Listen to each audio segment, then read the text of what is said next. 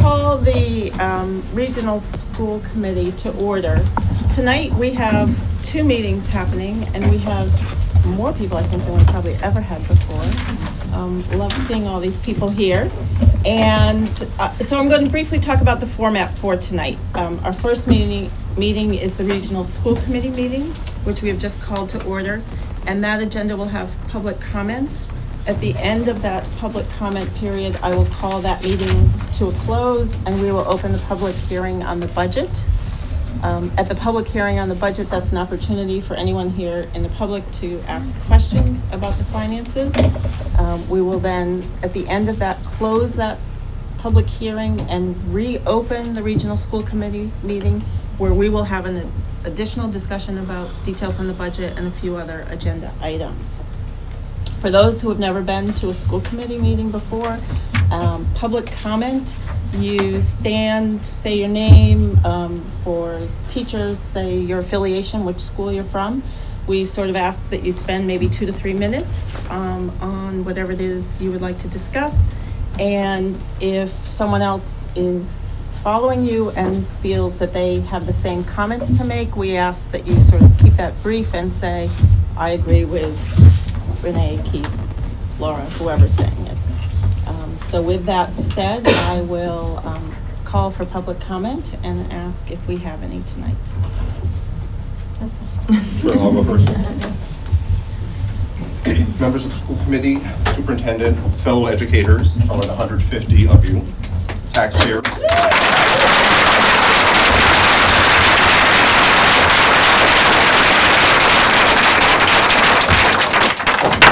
Taxpayers, students watching at home, and other members of the community. I'm Keith Valentine-Kaplan, president of the DSEA and a history teacher at the high school.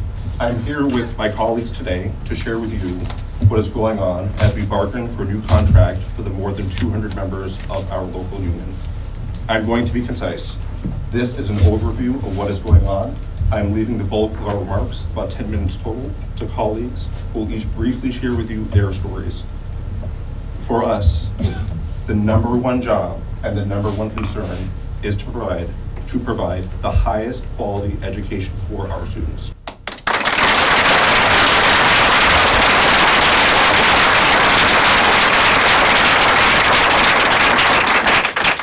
The people here with me work extremely hard doing that, investing the hours it takes outside of the school day to make sure that our students are prepared for what they will face when they leave here. Our results, the students that we graduate, prove that our efforts are successful. To continue to do this, our schools need to continue to attract and retain the best teachers by offering pay and benefits that are on par with those of other high-achieving districts.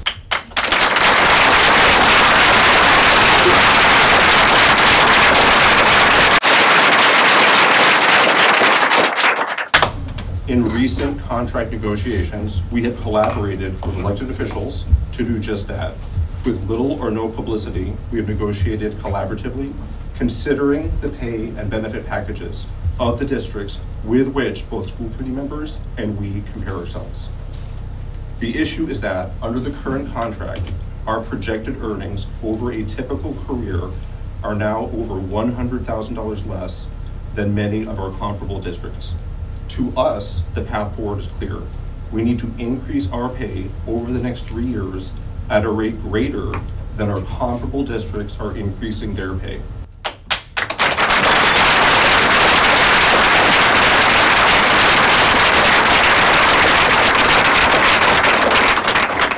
Accordingly, we have looked at the increases recently negotiated in other districts. They are, on average, increasing around 2% per year.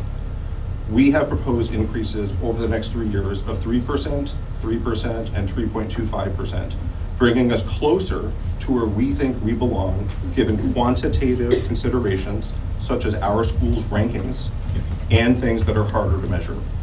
School committee members have proposed salary increases less than those of the increases already agreed to by our comp districts. We are here because we want the public to know how things are going and why we think that they are not yet going well. Thank you.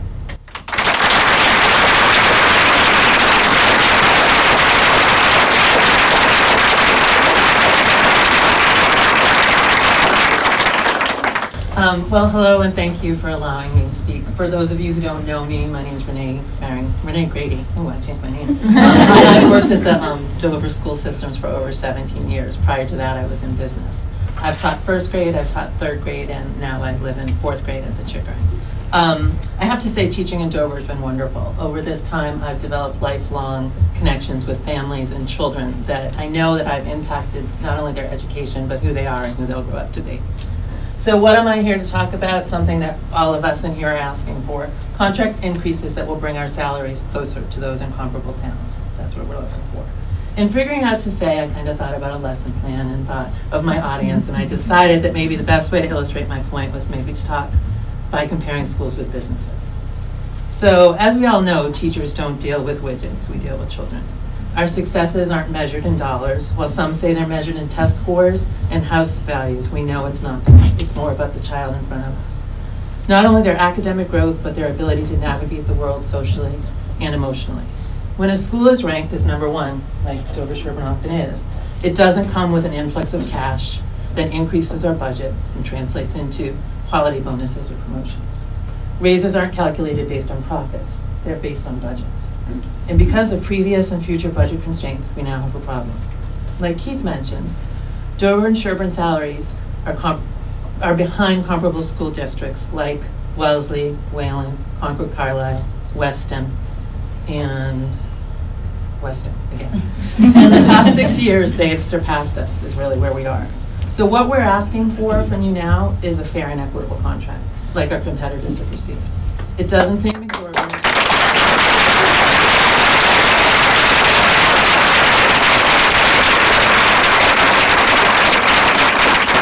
I love that. They don't do that in my classroom. It doesn't seem exorbitant. It seems fair and well-deserved. So I ask that you all encourage your members of your negotiation team to make decisions that respect and support teachers.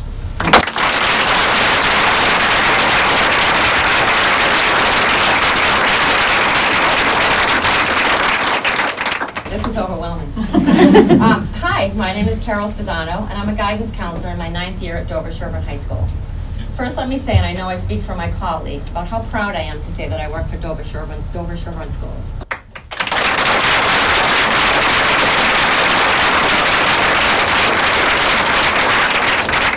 No matter where I go, whenever I'm asked where I work, I always smile before I respond, because I know that inevitably the response when I say Dover-Sherborn High School is always the same. It's, wow, really? What an amazing school system. And of course I agree wholeheartedly. I know firsthand what a great school system it is. One of the best, if not the best, in Massachusetts, but of course we are biased. I, like Renee, didn't start out in education. I worked in business for about 15 years. So I didn't know very much about public education, except for what I'd heard. Short days, summers off, this looks like a good gig. While we do have a shorter year than some, I can assure you that from the moment we walk in the morning, it's go time and we are on. Period after period, hour after hour, and well beyond the bell, teachers are working diligently.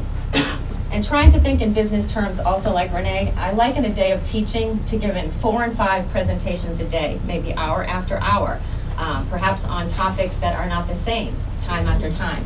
And to an audience that ranges from our really strongest students to our most challenging learners and everything in between. Trying to keep that group engaged and inspired day after day and hour after hour, it's pretty intense. Every day is intense, and because we're working with kids, you never really know what you're going to get, but you need to be ready for anything and everything. So I think we all feel like we are teachers, coaches, mentors, mediators, advisors, role models, friends, advocates, and cheerleaders.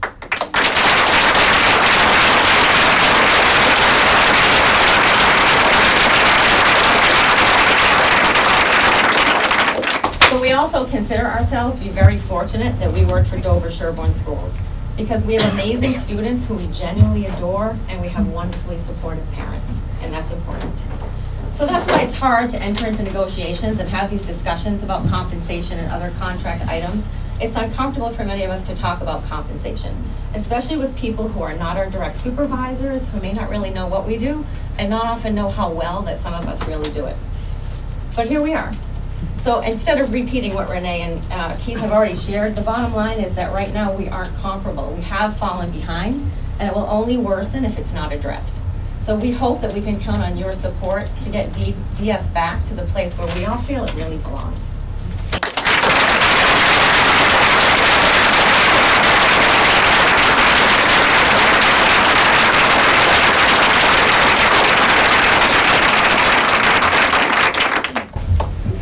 Hello, I'm Elizabeth Malad, and I'm in my 15th year of teaching social studies at the high school. And I'm in fact a product of the Dover-Sherborn educational community. I grew up in Sherborn. I attended Pine Hill School from first grade onward, attended what was then known as the junior high, and I attended and graduated from the high school. I've heard it said before that people who go into teaching are oftentimes people who loved being students and who are looking for a way to extend the educational experience into their professions. And I really do think for myself this is true. And I know for myself that my love of learning and my love of education started here in these schools and was shaped by the amazing group of teachers I had over the years.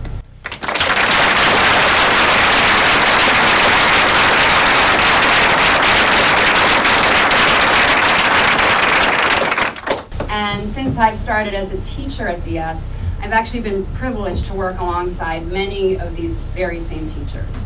And although in the 15 years that have passed, many of those teachers have retired, I still actually do get to work with a few of them. DS teachers exemplify professionalism. They're experts in their subject matter, and they know how to deliver it to students in a way that inspires. We are dedicated to our classes, and we know our students as individuals. And the Dover-Sherborn community is one that's really built around the shared value of respect. And it's respect for the whole learning process that comes through in respect that's shown between teachers and students, respect amongst the staff. And this modeled respect encourages genuine respect between students. And then there's, of course, the respect that's felt both ways between the teachers and the community. And I remember being a first-year teacher, and this was a time when I felt as though I was barely keeping my head above water. And the end of every day came with this immense sense of accomplishment and relief. And then the inevitable accompanying sense of almost dread when I realized I had to do it all over again the next day before 8 o'clock in the morning. I remember really being struck by my more experienced colleagues who weren't having to work like I was just to stay afloat, but who were working extremely hard at honing their craft. They were developing new curriculum, they were finding new ways to engage and inspire students, and they were making and keeping the learning really relevant.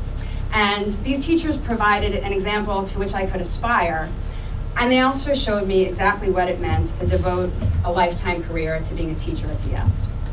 And they also showed me just why my time here as a student had been so very special. In the last 6 years, I've been disappointed at the handling of the salary matrix, and for me personally, this coincided with a time in my life when I was planning for the costs associated with a new family, with home ownership, for building upon that family. But I was also really concerned at the fact that the colleagues I had who were in the latter part of their careers were effectively seeing their real income stagnate and even potentially fall because they hadn't received an adequate cost of living increase. So today, I'm wearing red in support of all these teachers that I'm proud to be, on the staff with. And I'm also asking for your support as we negotiate our next contract. A contract that we really feel needs to provide a decent cost of living raise for all teachers, and a salary matrix that recognizes and respects the outstanding caliber of teacher that's always been drawn to DS, and that's helped to make DS the great place it is.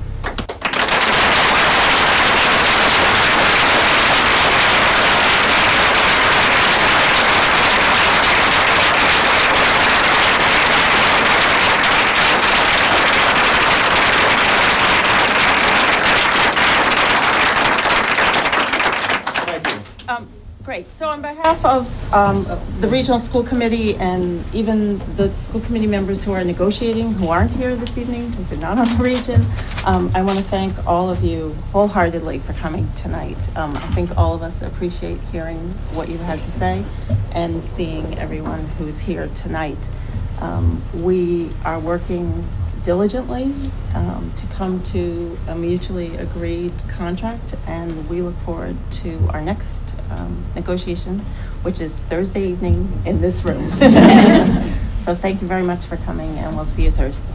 Thank you.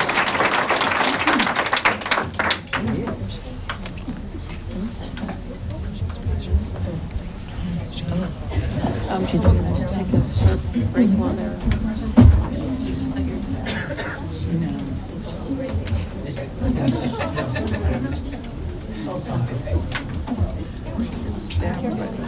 Microphone back and fail. No.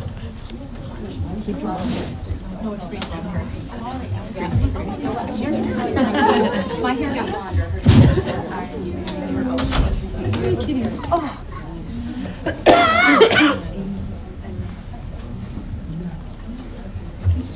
I know. Judy, what happened? All your friends left. It was nice.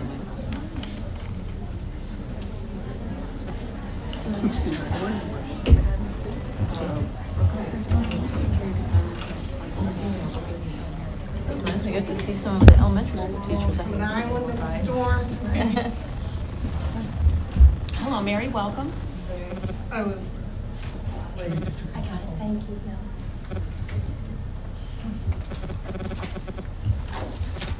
I apologize.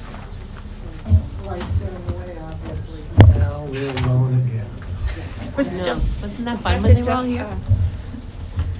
No one loves us anymore. So I will call the regional school committee to a close for the moment and open the public hearing.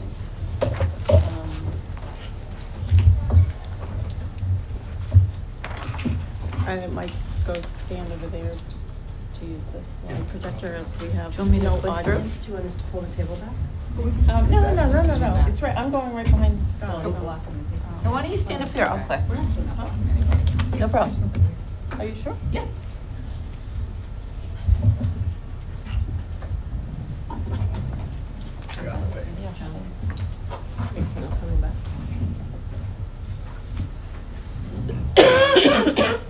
Yeah, so I think it's just on the arrow. That's blurred. Yep. Oh, yeah, they start to snore. You hope they start to snore. So no peanut gallery down that side. So tonight is the public hearing on the FY18 regional budget. And before I get started, I wanted to say a wholehearted thanks to Mr. McAuliffe, Mr. Vittori, the administrative team, school committee members who have spent numerous hours thinking about it, discussing about it, drawing conclusions, reshaping those conclusions that allowed us to get to a budget this evening. And to remind everyone of our mission, I think the teachers who were just here earlier spoke to this, about the Dover-Sherborn schools share in the mission to inspire, challenge, and support all students as they discover and pursue their full potential. As we pulled together the budget, we focused on and needed to review and revise educational services as appropriate. We needed to evaluate and maintain our facilities. We need to remain fiscally responsible and mindful of the financial constraints in which we find ourselves, whether that's federal or state funds, funds that come from both of the towns to support the district. As always, we need to comply with federal and state mandates, and we need to fund contractual obligations. We had guidance from both Dover and Sherborn. Dover's guidance can be summed up as level services, and Sherborn's guidance is level funded with a reserve for new initiatives and healthcare. I'll make a side note that both towns and the selectmen in Sherborn, I believe, have voted no override. So there is no appetite in either district for an override. This year, as we look at the final numbers that we'll see shortly, we looked at what's driving the increase of our FY18 budget. Our enrollment remains constant for the foreseeable future. Healthcare and related benefits make up 50% of the FY18 increase, and the balance being collective bargaining and contractual obligations.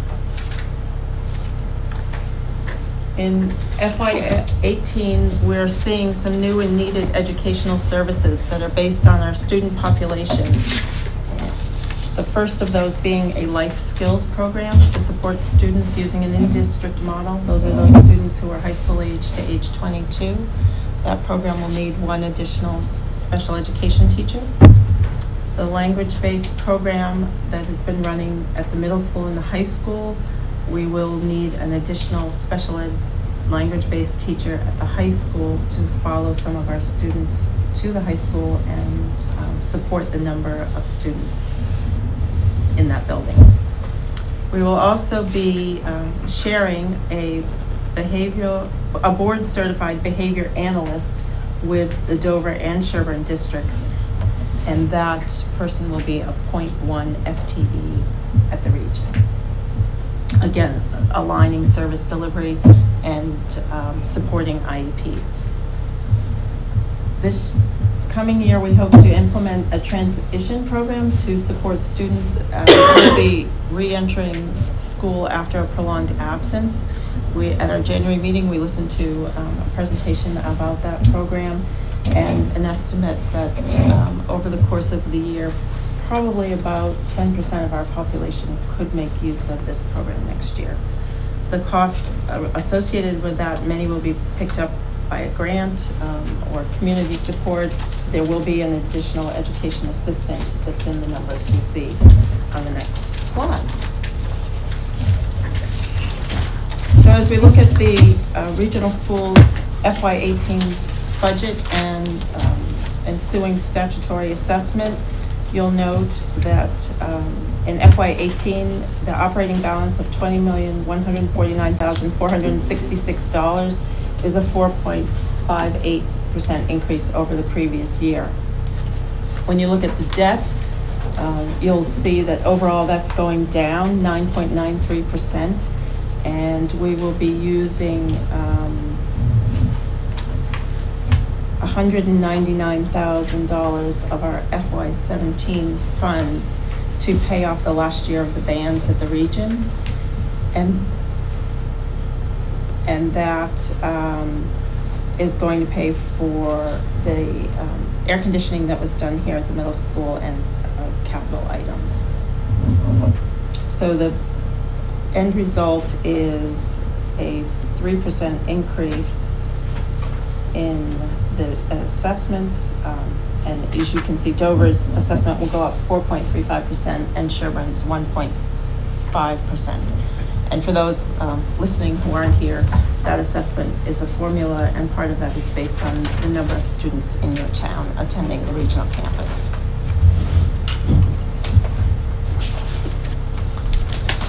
We're providing everyone with the information on revenue projections. Our revenue will include in the FY18 budget $137,290, which is additional Chapter 70 money that we received in FY17 after the time that we set the budget. So that will be used to offset our expenses.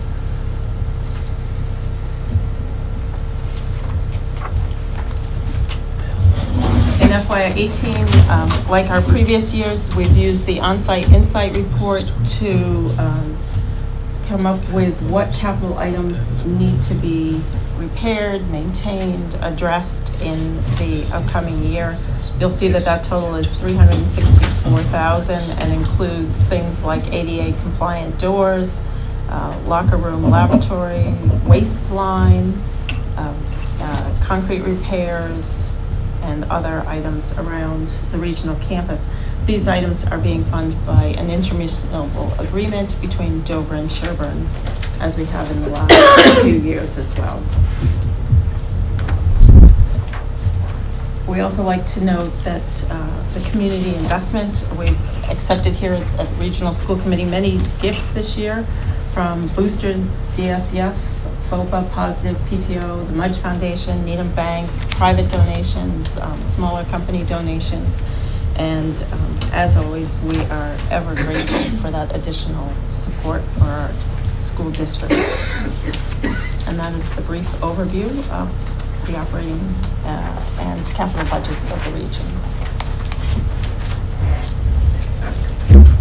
And do we have any public comments or questions?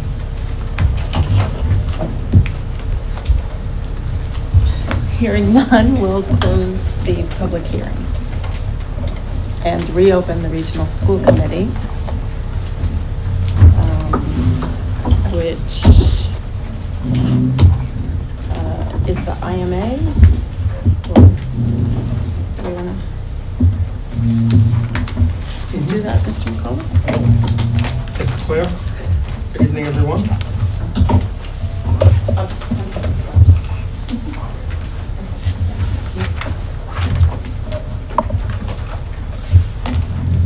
So you received in your packet, or actually in the packet for the February 9th, which actually became the February 15th meeting date. You received copies of the intermunicipal agreement for FY18, along with copies of the memos that were sent to both boards of selectmen. Both boards of selectmen have approved and signed off on the FY18 IMA. The Dover Selectmen did so on February 2nd. The Sherborn Board did so on February 23rd. So what is being asked of the committee tonight is to approve the intergovernmental agreement for FY18.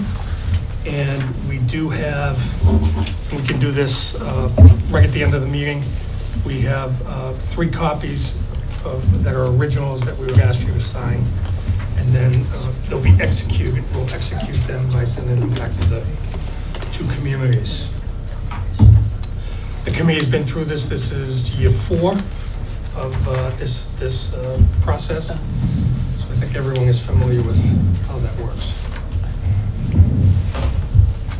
So we don't have to vote anything, or do we vote to accept it? Yes. Okay.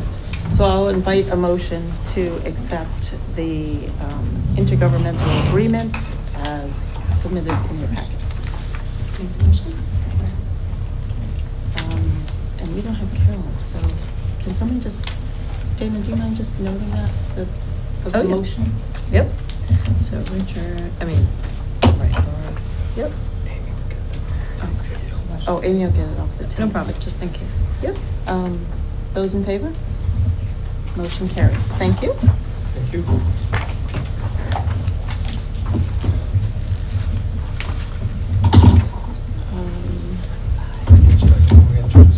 Yes, would you like to? I will. Thank you. Next item is a discussion and vote to certify the FY18 operating budget. As you all know, we've been working on this budget, both at the administrative level and at the school committee level, for a number of months now. The budget that was presented tonight in the public hearing is the budget, reflects the budget adjustments and discussion that occurred at our last meeting. And I think that just a couple of things I wanted to just add is that no, I'm thinking of something else. I think I'm good. I think it's time for You're thinking of another district. you to have discussion and opportunity to ask questions and make comments. Any, I do have one. On the Bright program, I know that this year it's cheap and it becomes more expensive for us as we go on. And school committee obviously has recognized that in our discussions. I don't think there's anything else in the budget that has that future cost associated with it. Am I right that this is the only thing we're adding that is cheap this year, but it's going to get more expensive as we go on? You are correct. Okay. And in your packet you received, I think, go one more page. Right, no, it's in here. Yep, you got it. And so the way that This one. Thank you. the way that we intend to apply for the grant, which, by the way, the grant application process is now open. Deadline for submitting applications is March 29th. Correct. I believe. And we would expect to have an answer by sometime late April, early May. That's what we're being told. Ellen will be attending a a workshop that Metro West Health provides for those who intend to write a grant.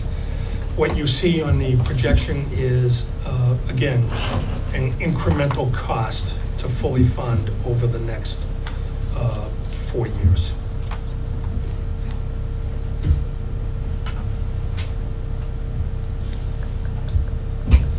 Any other questions? Michael?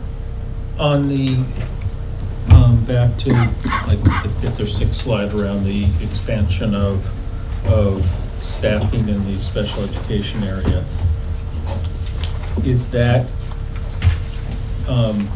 at a summary level, is that going to bring, again, students who are already out of district back in from either of the two towns' budgets? Is it to support students who are transitioning up from grade 5? What's the mix there? So I think it's a mix of all of those. And I'll briefly comment, and then Chris, you can expand on that. In terms of the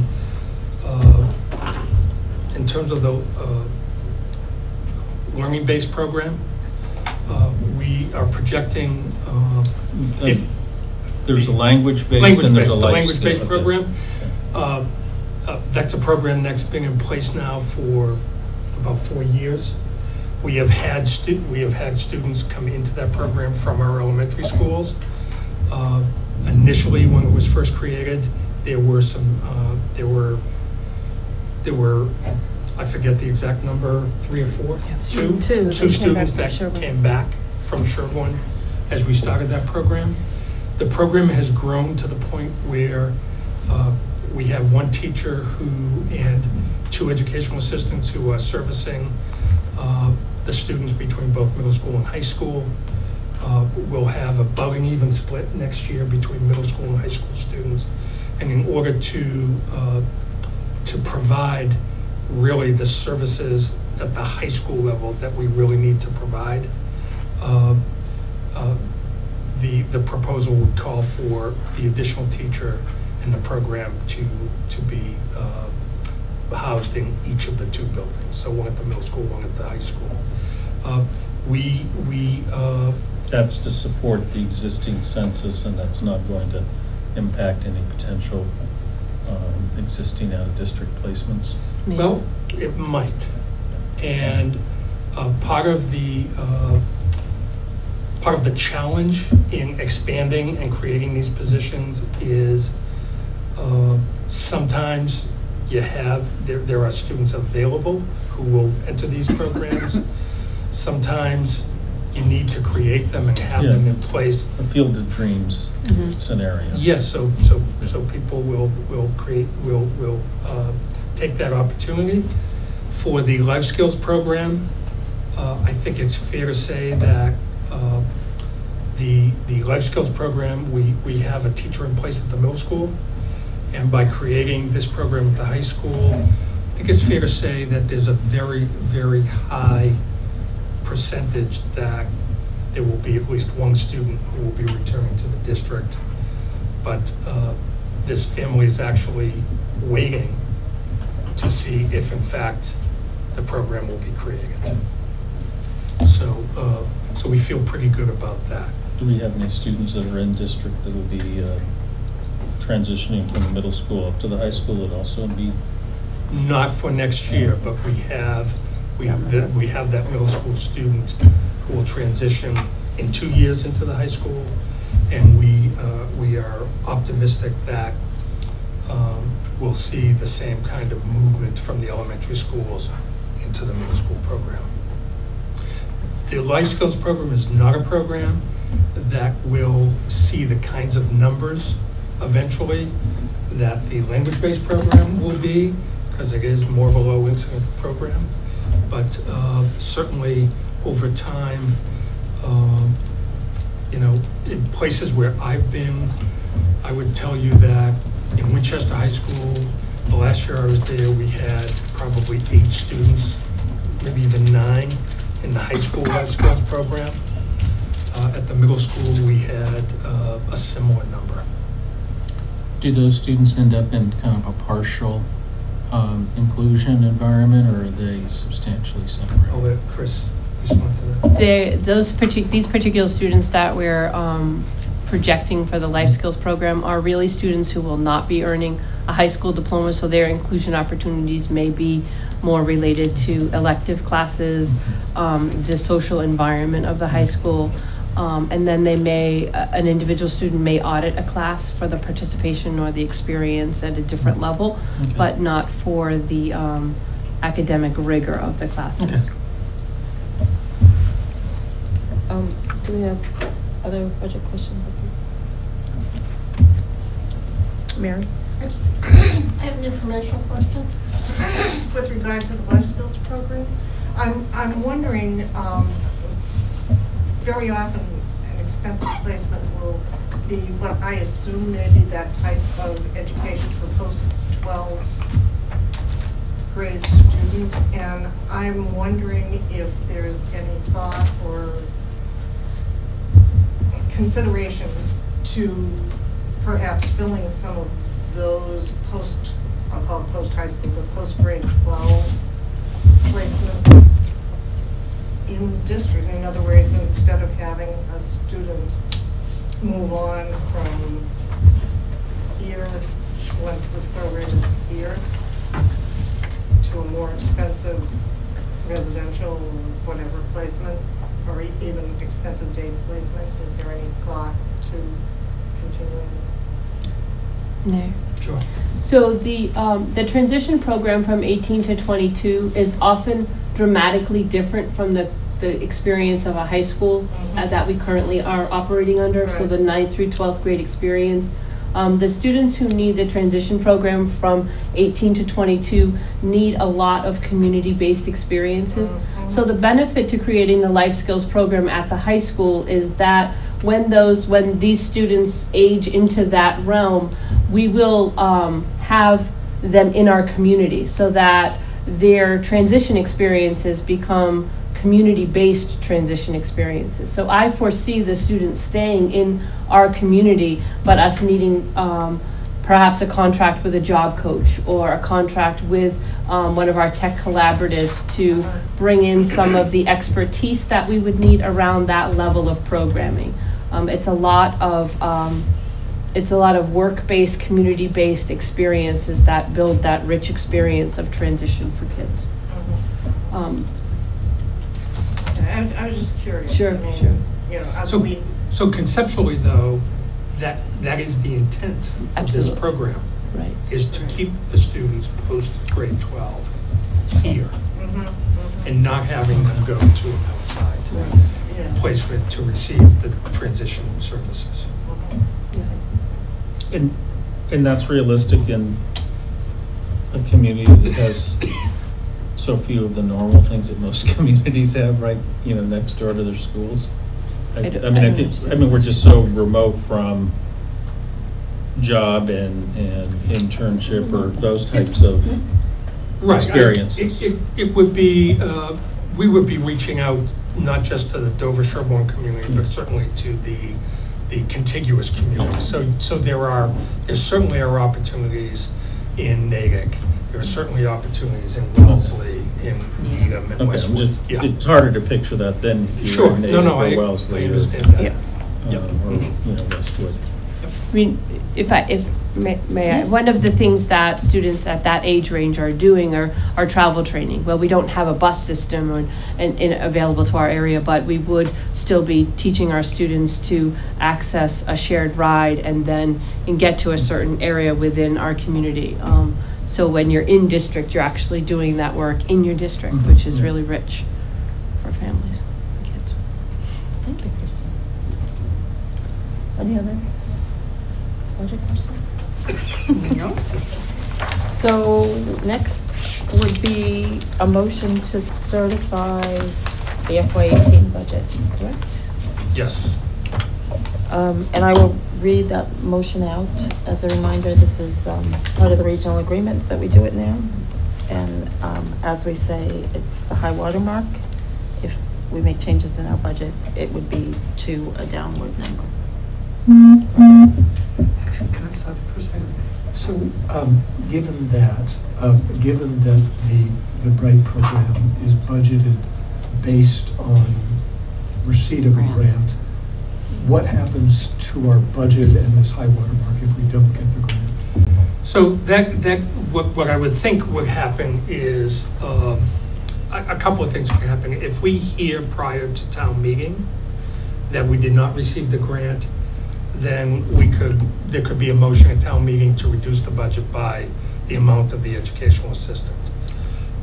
If we don't hear until after that, I'm sorry, no, I didn't understand that. We would reduce it Not by do the that program. amount. So the not program the wouldn't program. have. Well, that would I think be- that's the first. yeah, that would be one option. Okay, yeah. The other option, which I think is the more realistic option, is that the budget stays at the level that was voted, but we just won't fill that EA position, and ultimately that money goes back, to the two communities through, at some point at the end of the year.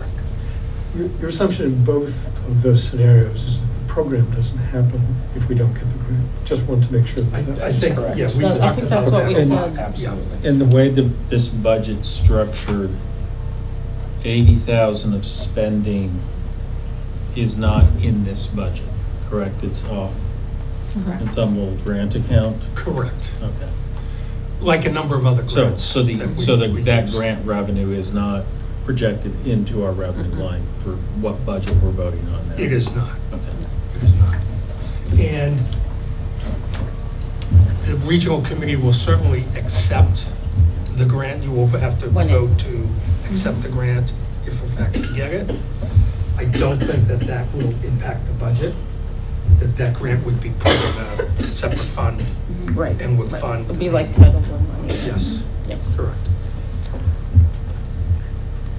Okay, so the motion is the 2017-18 budget in the amount, the motion is to adopt the 2017-18 budget in the amount of $24,105,585, which is reduced by estimated receipts and available funds in the amount of $2,930,000 and $930,152 for a net amount to be assessed to the member towns of $20,175,433. This assessment is comprised of $20,149,466 in operating expenses and $1,025,967 in debt expenses, and that the treasurer be authorized to certify this budget in the apportioned share of each town based on the statutory method. Can you repeat the assessment number? It matches what's in the overview. Operating and debt. Right. Got it. Okay. Did you want to stay long? So moved. You still need to. Second? Second. Any discussion? Go ahead. I would say I'm still not comfortable that our operating expenses are increasing at a pace that's over 5% when we know at least one of our member towns cannot sustain that type of expense growth and the impact it would have on their assessment for any period of time. I mean, we just seem to be extremely fortunate that the way everything worked out this year, we're projecting Sherborn's assessment to only go up 1.5%, but even the operating percentage component of that is close to 3%.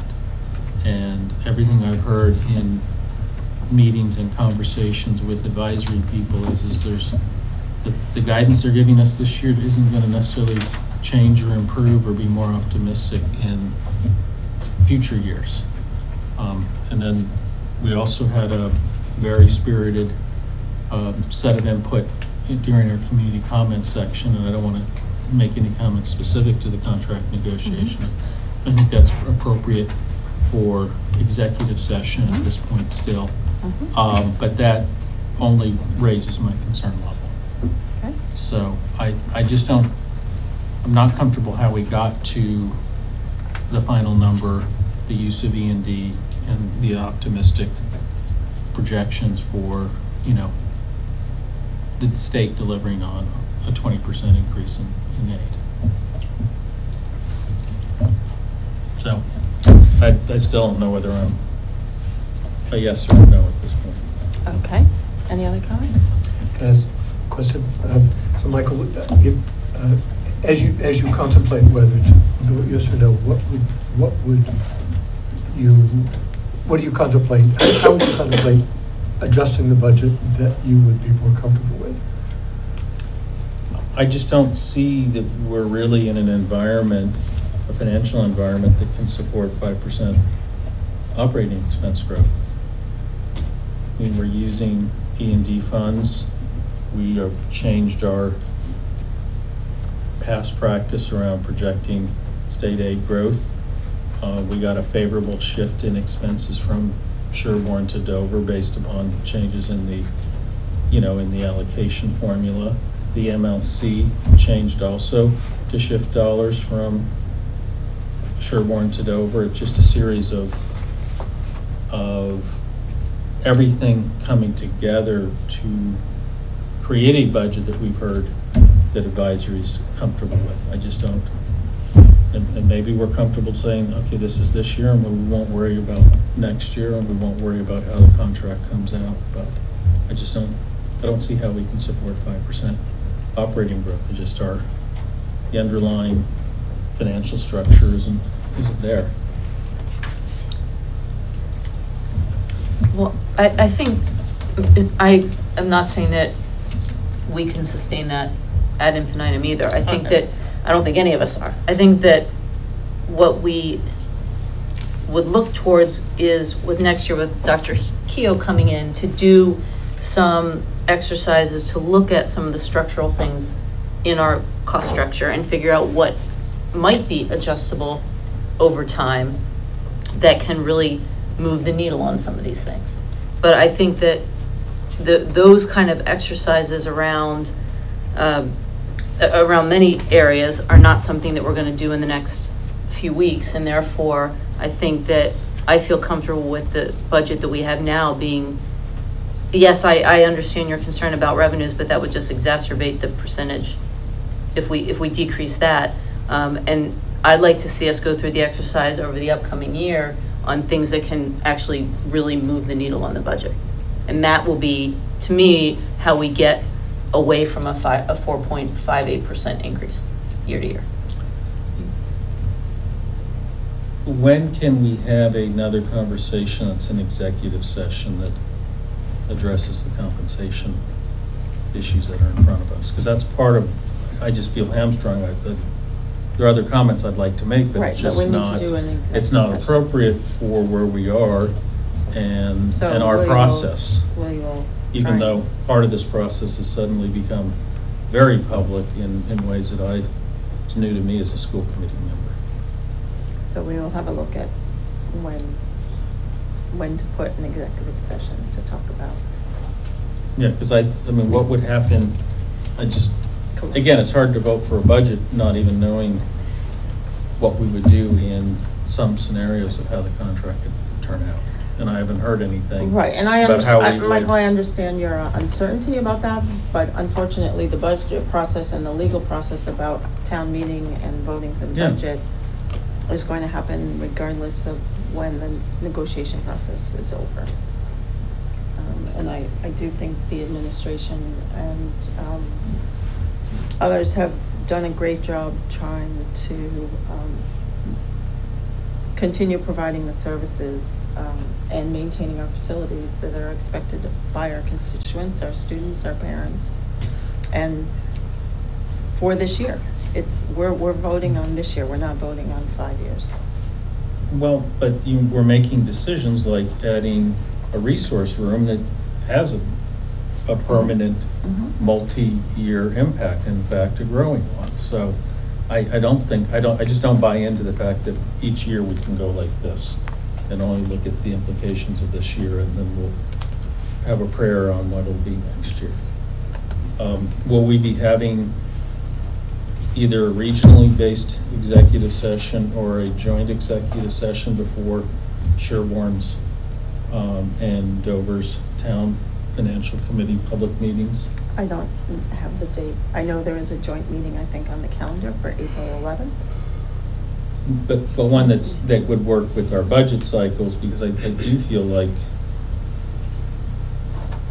again, today's meeting didn't give me a warm fuzzy on how this is going compared to past negotiating No cycles. comments.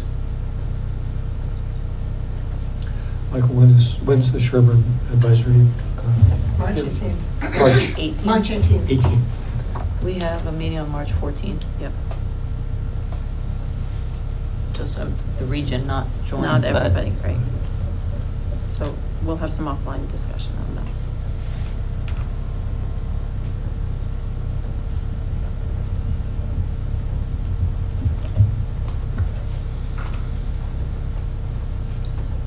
Well, I guess I would say, only in response to one of your good points, is that this is the high water mark. This isn't necessarily where we come in finally as information comes in. Over the next month, we have a chance to adjust it if we don't think we are going to be safe where we are. My experience has been, I've been told these are high water marks, Fair. and we have the vote, and suddenly all discussion No, and activity ends. So I'm less, without any non-comfortable. rich conversation about what our other options are, if we were in that place already happening, makes me feel like what we're voting on is what we are committing to for resources for next year. But at this time, we have no Right. additional information. There's no so- activity going on in part of the central office to propose anything alternative to a $20.4 million Right. budget. 20.14. 24.1. 24. 20.1. Right. So are we ready to call for a vote? I don't have any other questions to add. Okay. so. So those in favor of the motion on the table? Aye. Opposed? Thank you, Michael. We also, I believe, need to have a motion to utilize E&D.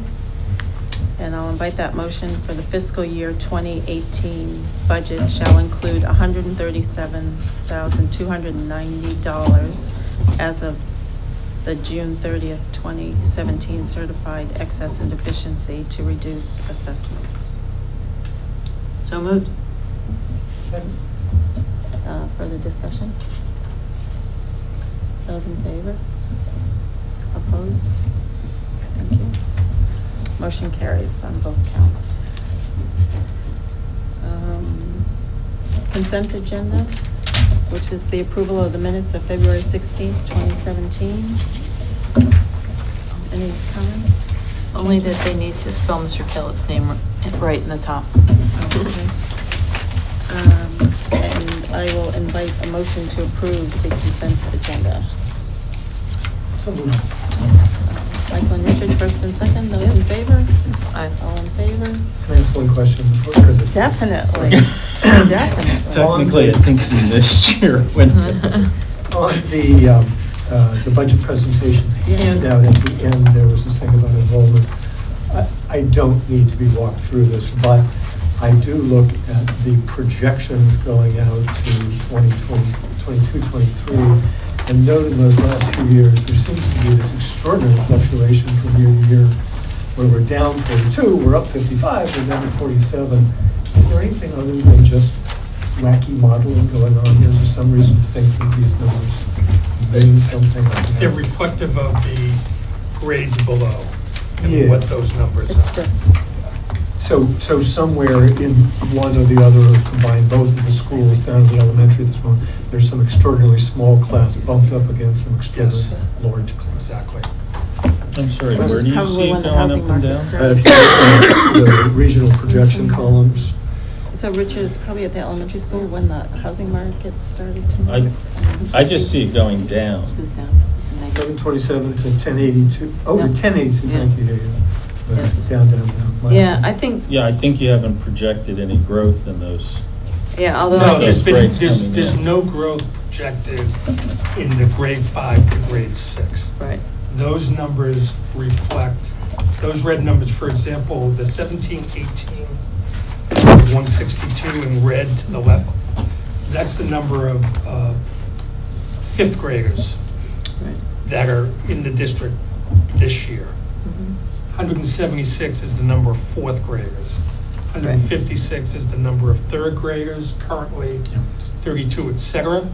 And it does not reflect the growth of those second, third, and fourth graders as they move through the elementary school.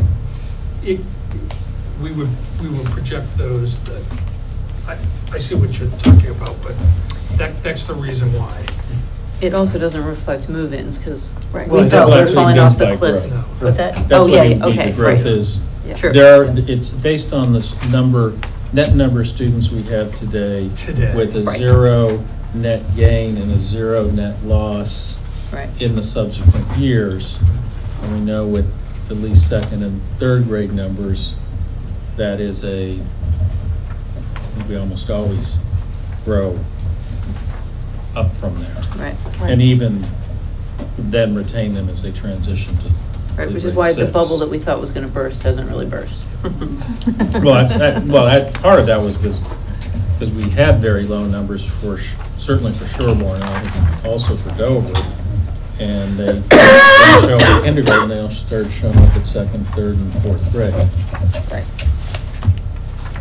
All right. Motion to adjourn. So moved. Thank you. All right, thank you.